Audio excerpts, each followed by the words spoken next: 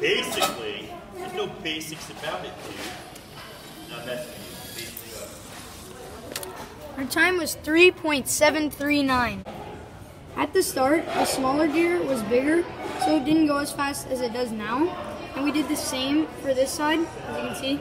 And then at the start, we had our wheels a lot smaller, and it didn't hold as high. And these were like really tight, so we made the wheels bigger, and now it runs smoother. And we put like extra stoppers on the ends to make it like really tight, so it would go faster.